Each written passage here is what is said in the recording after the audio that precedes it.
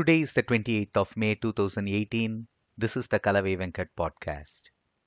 Our topic is the dumbest Christian argument ever. Every Christian argument is dumb, but the dumbest Christian argument ever is also the most frequently heard argument. Christians think it is convincing. Anytime you invoke an embarrassing fact to criticize Christianity, Jesus, or the Bible, a Christian would respond as follows. He would first attempt denial. He would outright deny the existence of the embarrassing fact. After all, in Christianity, there is no commandment against lying. So a Christian does not hesitate to indulge in the Christian variant of the Kia.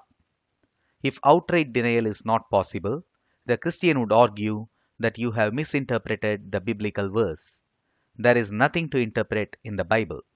It was the first dummy's guide ever written. Christian teachings are simplistic and meant for the simpletons. There is nothing to interpret in those teachings.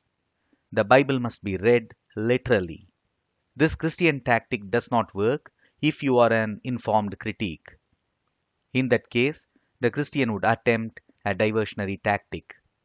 He would divert attention to your religion.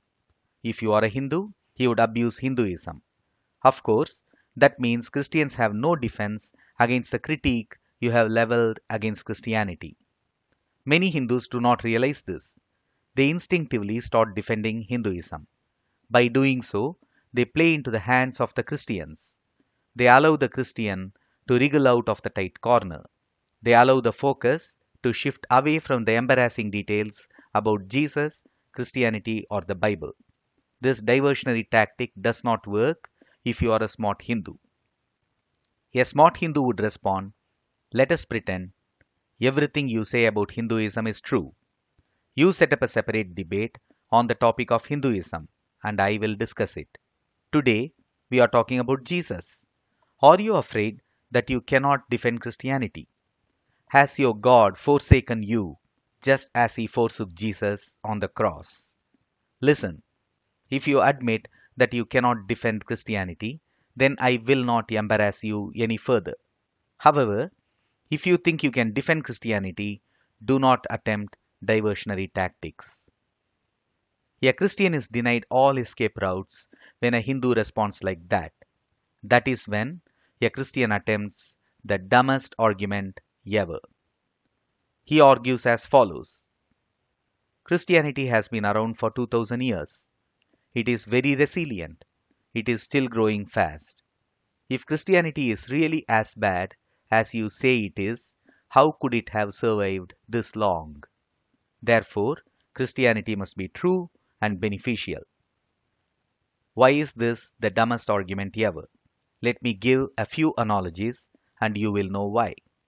Analogy number 1. Islam has survived for 1300 years.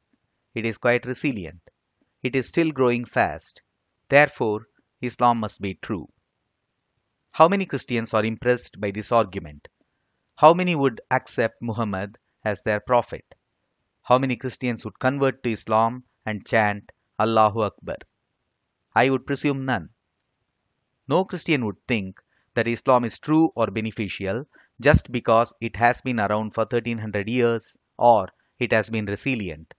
No Christian would think that there is any correlation between how long Islam has been around and whether it is true or beneficial. He would be right. Analogy number 2. Judaism is older than Christianity.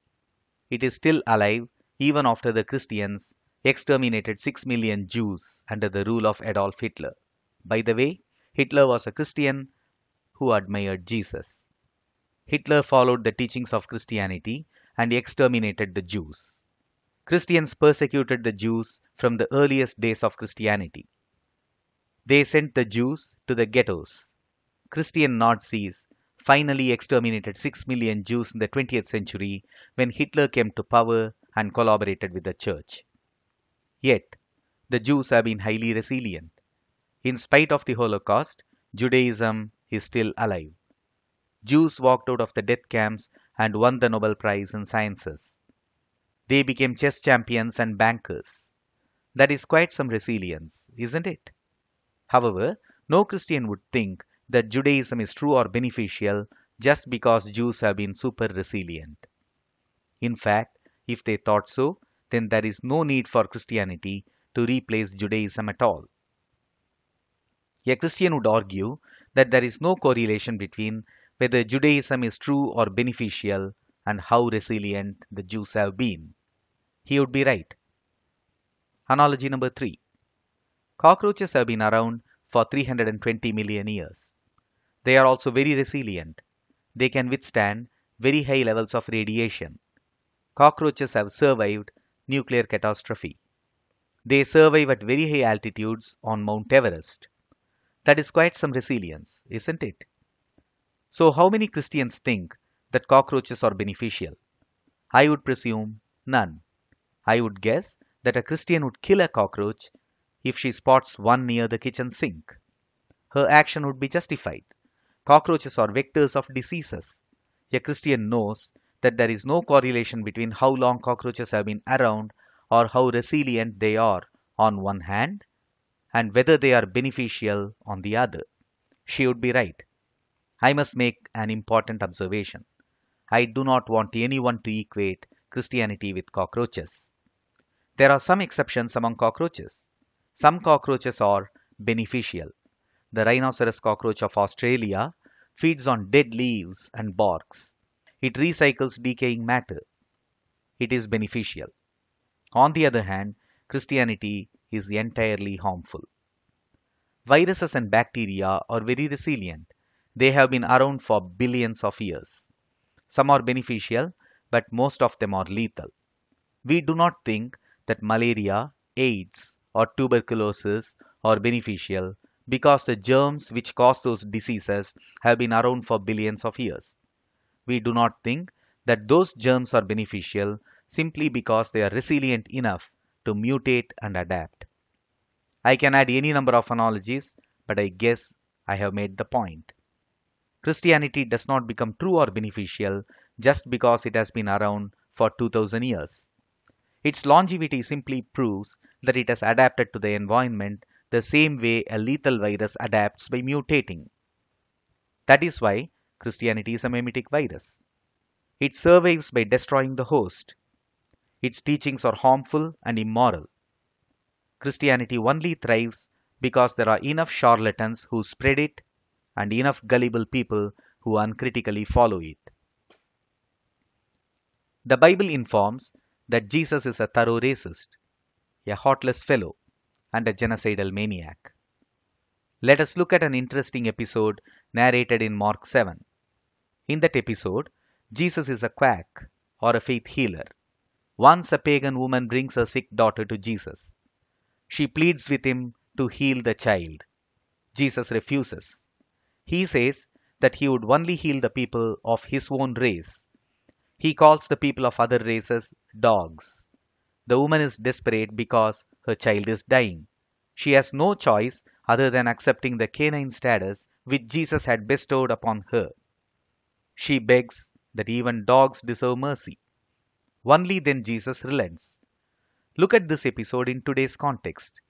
If a white doctor called a black patient dog, he would lose his license. He would be hounded out as a racist. Ironically, Christians worship a racist. The book of Revelation informs that Jesus would torture non-believers for 5 months on earth. He would then commit a massive genocide of non-believers. Jesus would make other genocidal maniacs like Hitler or Stalin pale in comparison.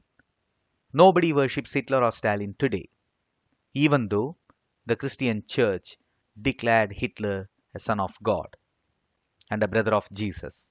Unfortunately, billions of Christians worship Jesus even today. We do not take kindly to those who eulogize Osama bin Laden. Why should we take kindly to those who venerate Jesus? A believer harms himself and society by following hateful teachings. Christianity is full of hate and vile superstitions. The Christian mimetic virus warps the worldview of a believer. It destroys their good qualities and therefore harms them and society. It is only because of Christian teachings that Europeans committed the Holocaust of 6 million Jews and half a million Roma. who are also pejoratively called the gypsies. It is only because of Christian teachings that Europeans committed the genocide of Native Americans. It is because of Christianity that Africa and India suffered a series of exterminations during the colonial loot. Christianity, Jesus, and the Bible are evil and immoral. This is the truth which a Christian must confront. The dumbest Christian argument ever cannot insulate a Christian from confronting this reality forever. Thank you for listening to the podcast.